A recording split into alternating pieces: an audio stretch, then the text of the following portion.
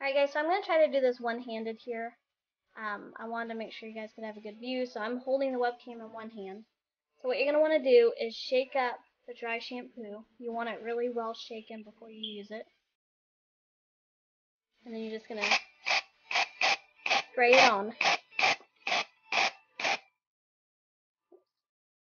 You see? You can already tell that it's covering up. And I'm having trouble seeing here while I'm holding this. Now if it's looking a little powdery, in fact there's some thinness right here that I'm going to try to cover.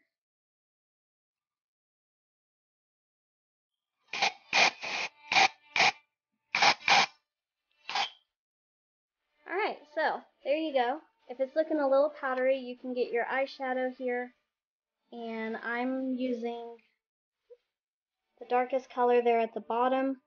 And this is just a generic kind of, I don't know, eyeshadow. And just get a little bit on your finger. And then you're just going to brush it on there.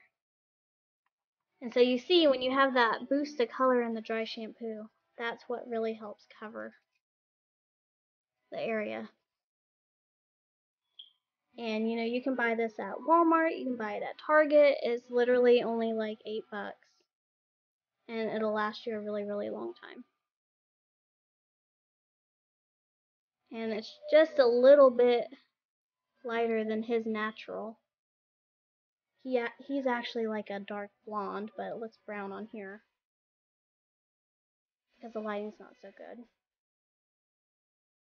But anyways, this gives you a good general idea. You can darken it up however much you need to. And so that's from behind. That's from the side. See, the more eyeshadow you put on it, the better it'll look.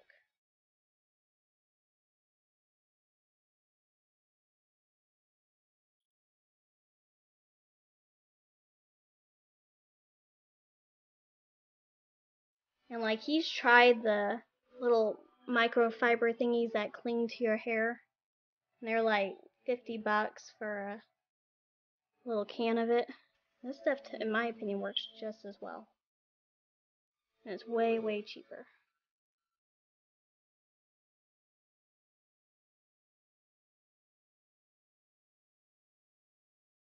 Anyway, so there you have it. Very simple, very fast.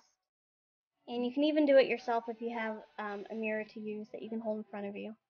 And that's it. I'll see you guys later.